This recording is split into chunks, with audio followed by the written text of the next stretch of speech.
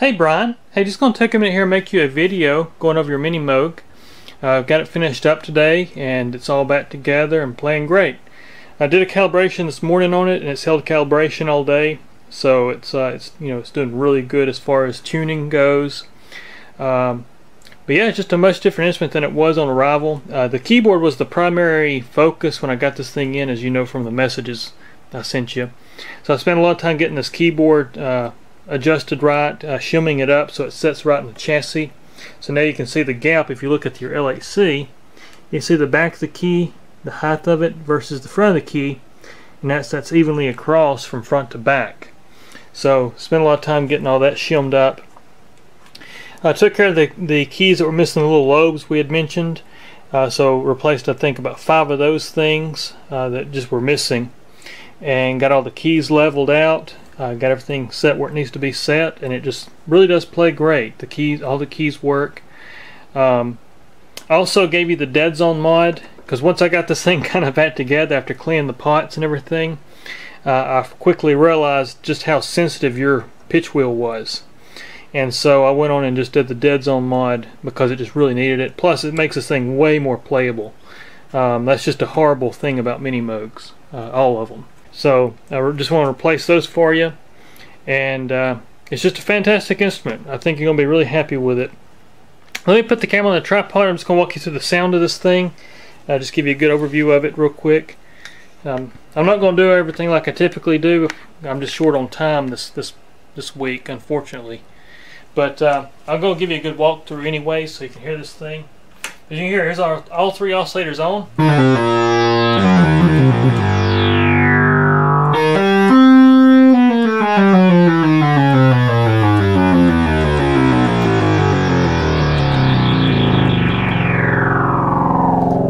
Great that sounds. So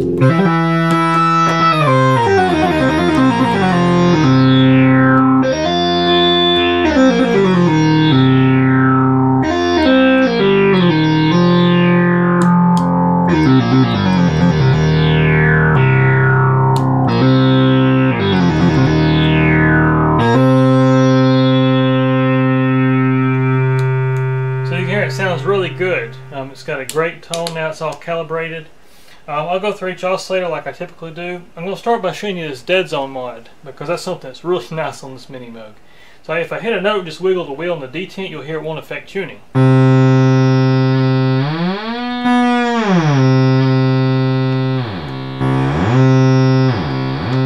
As you can hear. So it makes a huge difference to the playability of this instrument, just having that. But I'll go through your footages here for oscillator 1. Let me open this filter up here. This thing to sustain for me.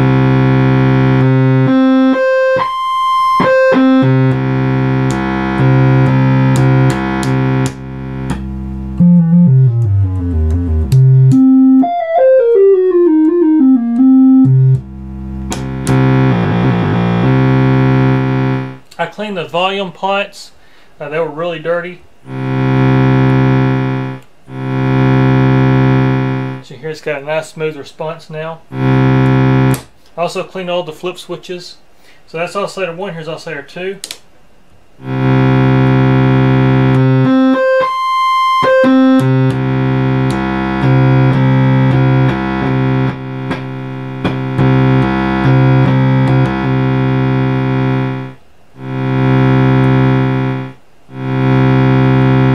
There's oscillator 2. Also, I cleaned the frequency detune pod. I'll go back and show you that in a minute. So here's oscillator 3.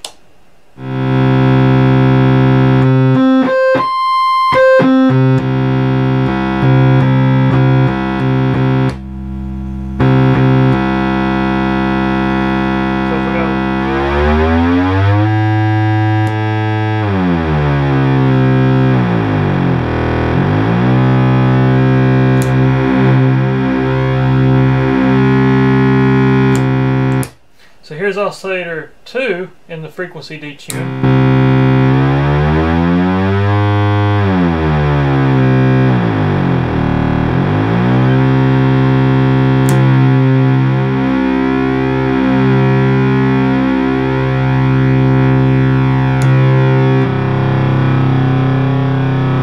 So you can hear your oscillators. They work fantastic.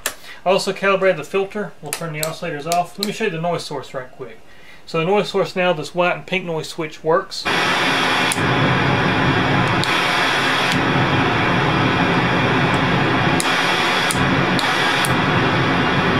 As you can hear, and I also cleaned the volume for noise.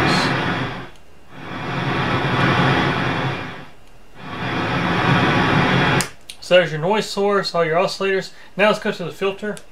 We'll make it self-oscillate here. We'll turn on the 440 Hertz.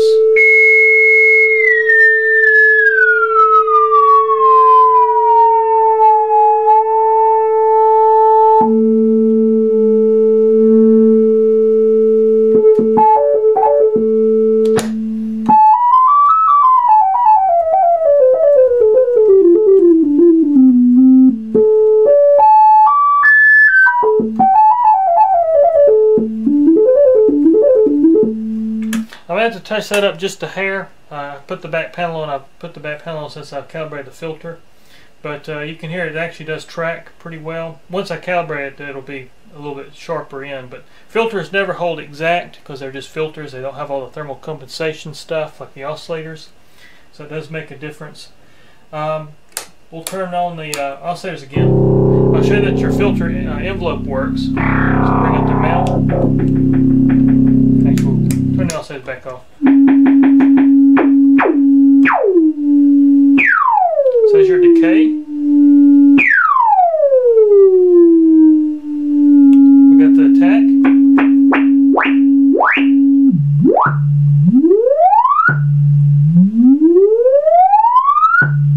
And we got the sustain level.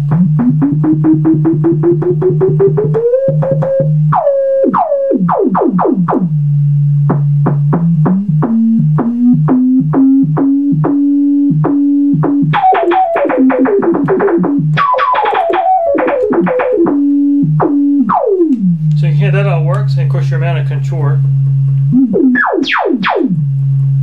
So there's your filter. We'll turn the oscillators back on, open that filter back up. And then we got the loudness contour. So we'll go here and turn everything to 0. So here's your decay.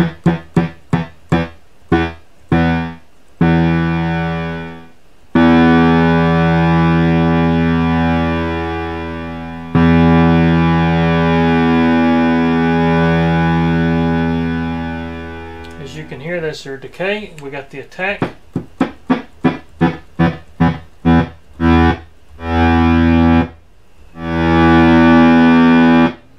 And we got the sustain level.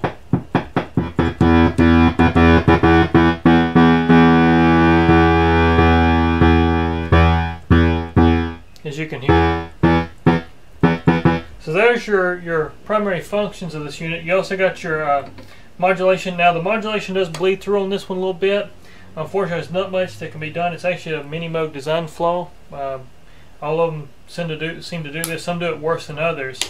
If we go up here and make this a LFO for oscillator 3.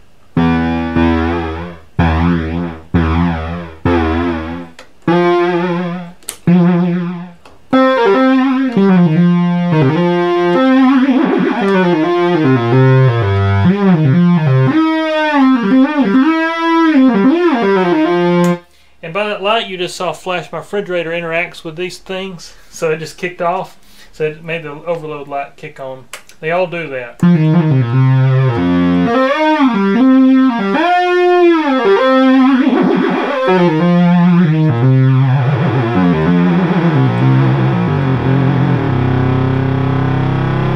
We can modulate the filter.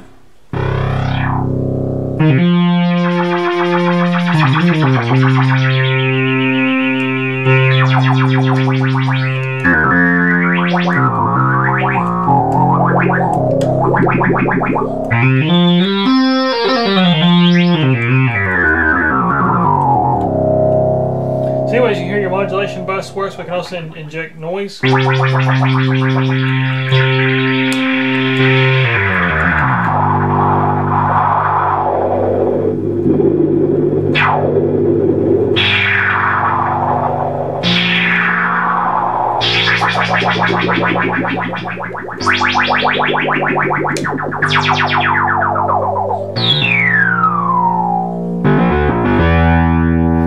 also your glide works.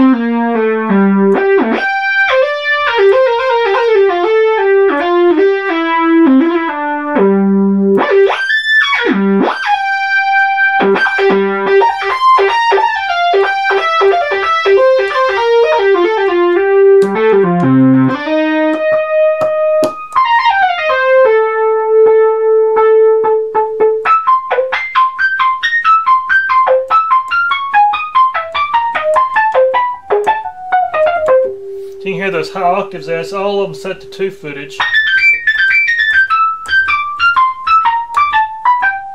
You hear how great those oscillators are holding together there.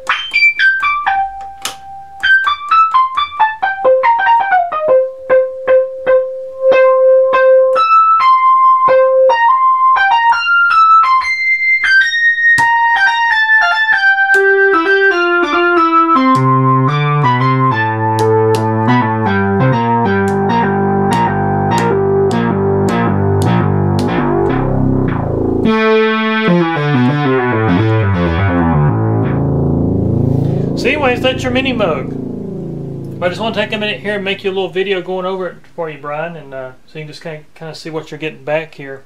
Thanks again, and I'll be in touch. Take care.